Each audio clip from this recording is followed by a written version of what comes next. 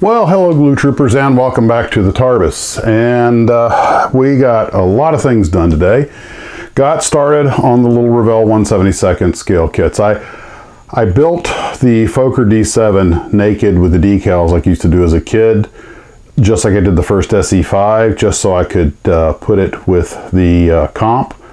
And I'm working on one now that I'm actually painting and everything. And it's interesting because the newer Revell kits come with a outline decal for the lozenge pattern, but it's not colored. So you have to go in and put all the colors in yourself, you know, paint by numbers. And that turned out to be fun. After a while, you're just starting to make up colors of your own and taking liberties with it.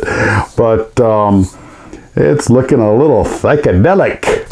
So I also was rigging one of the 1/72 scale SE5As, and that's just about on par with masking canopies for a 1/72 scale model. And I actually had turned the model over. I'd glued the Cabane struts in place, the ones that come out of the fuselage, and lined them up with the holes in the wings. But when they settled, I guess they moved, and you'd see a glue, so they weren't very flexible. So the idea was, once the Cabane struts were in place, I could remove the top wing where I'd have easier access, rig everything, which I did. But when I put it back, and I had very little tension, almost no tension, just enough to keep the easy line straight.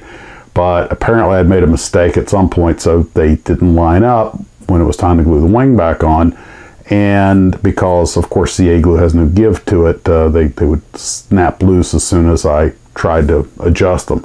So I did get the main wing strut X pattern done, and I'll probably just try to rig it from there after I already put the wing on it. So I'm putting the upper wing on that. I'm playing with a couple of ways to try and rig these things. Rigging 1/72 scale is a trick, and it's...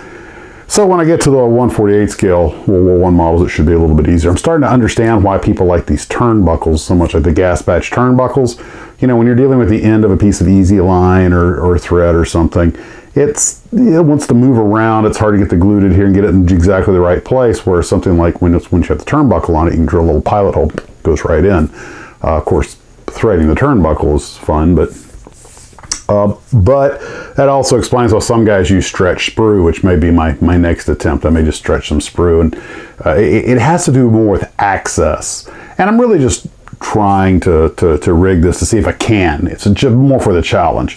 But these are all going to go up on the World War I deck. I still have plenty of World War I airplanes to work on.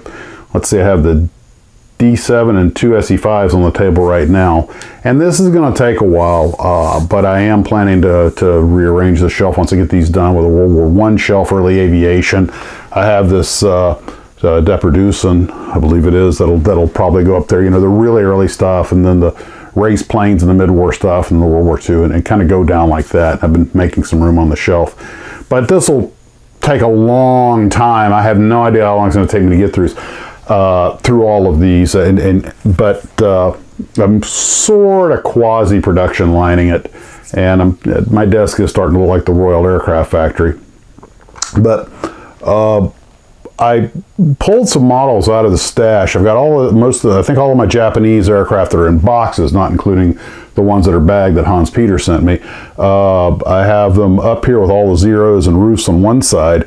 And then I have the World War I aircraft here and the race planes here. So these are just more sort of organize what I want to do. But I've got so many other kits that I want to get jumping on, get a jump on. I want to start on the Caterham, and I want to start on the Eagle, and I want to do some sci-fi. I don't want to get too centric just on the airplanes.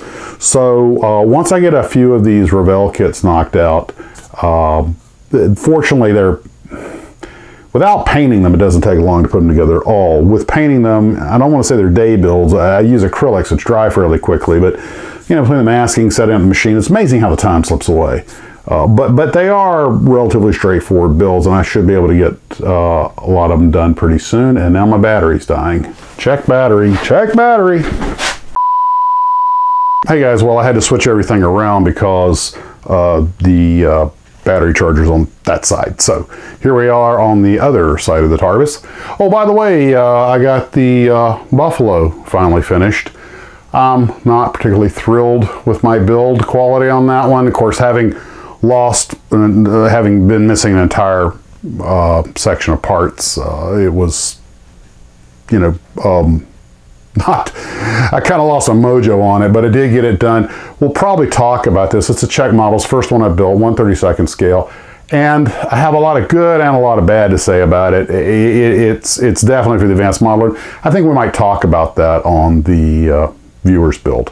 And also, one of the things that I noticed was that I have Hasegawa A6M2N, that's the roof, the float plane version of the airplane, and Tamiya kit of the exact same airplane, and I thought those might make a nice comparison build. I also have a couple other models like the Academy 1/72 scale Tempest 5 and the old Revell Hawker Tempest, and they're both 1/72 scale. I figured at some point those would make great little comparisons with Tamiya versus Hasegawa. You're talking about two top tier companies that modern molds, you know, go in loggerheads, reasonably modern molds. Whereas with the Academy and the Revell kit, you're talking about a new mold and an old mold, you know, kind of old school, new school. And those might make some fun builds at some point down the road. So I have that, you know, on kind of the long range horizon. And I really do want to get cracking on these things. Of course, I have a really heavy work schedule coming up, so it'll be as I can. So without any further ado, let's get into some packages that showed up today. The first one, let's see, this is from Stephen in Cleves, Ohio. And there is a letter, which I shall read.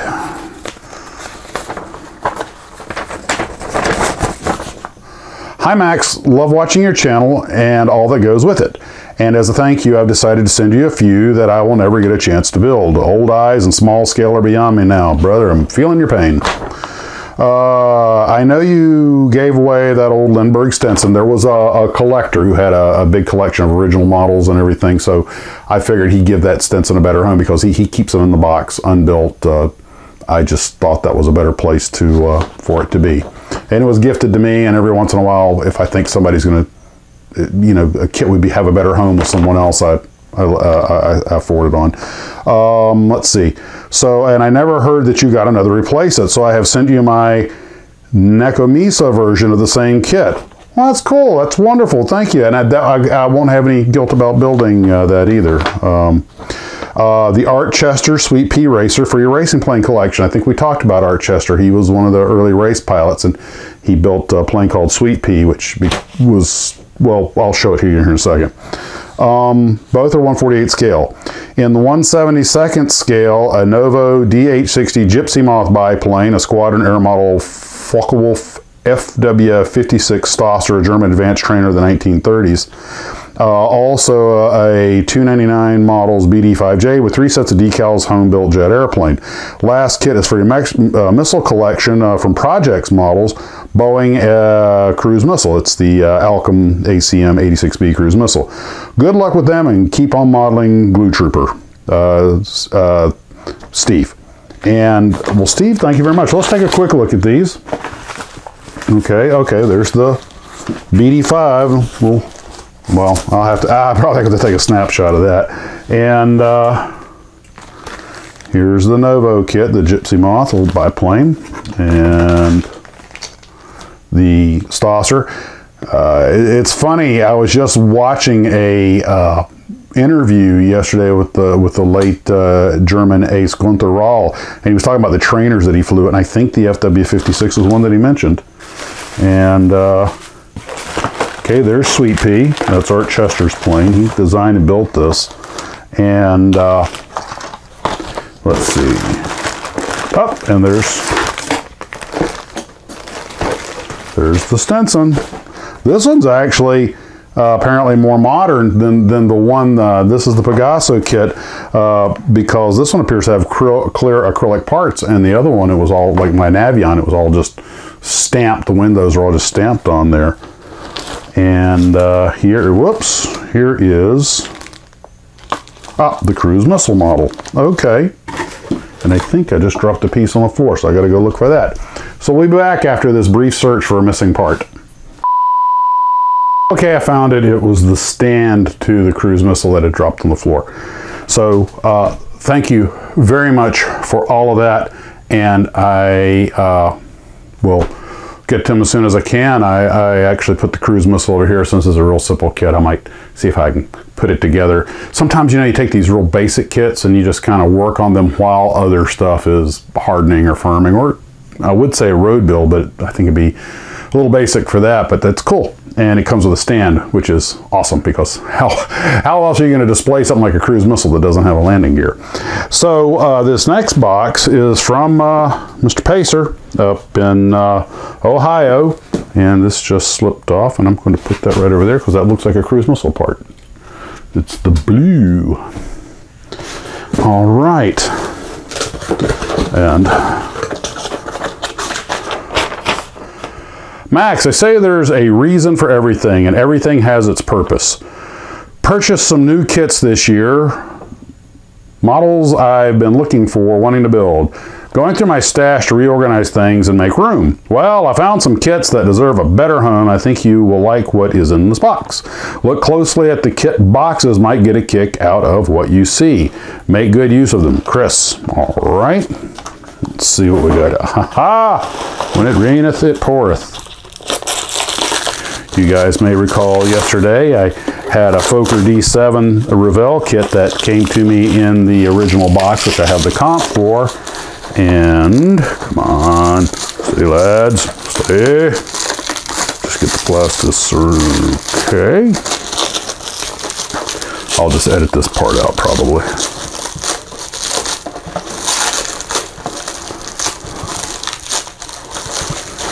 And voila! Another one to go with my comp.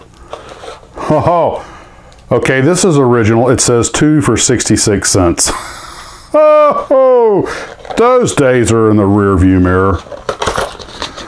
And there it is, another perfectly intact original Revell 1/72 scale Fokker D7. And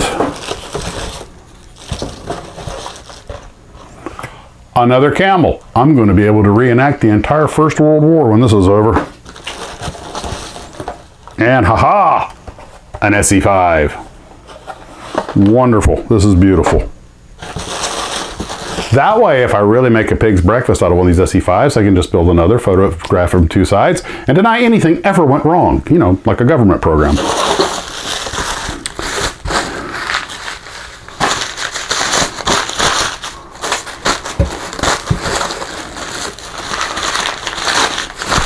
Just want to make sure I'm not leaving anything behind.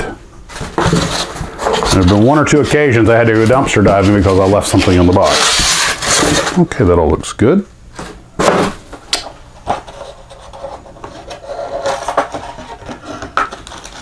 Beautiful, beautiful.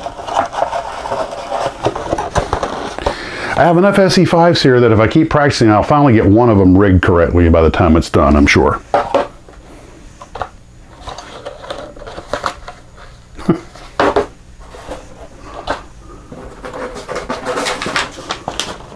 Look closely at the boxes, Mike. You got a kit. It's got to be 2 for 66 cents is what he's talking about. Oh, wow.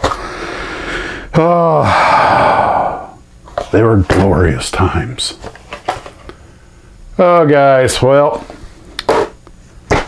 I have been building all day. I got a snoot full of glue fumes. I think I had better head on into the Hacienda and kick my feet up and have sweet dreams about models that rig themselves. You guys have a wonderful evening. Take care. Hope you have a magnificent 4th of July. If I don't, because I won't be able to see you there, but if we're lucky, maybe I'll see you on the 3rd for the live stream. Guys, take care, and as always, model on.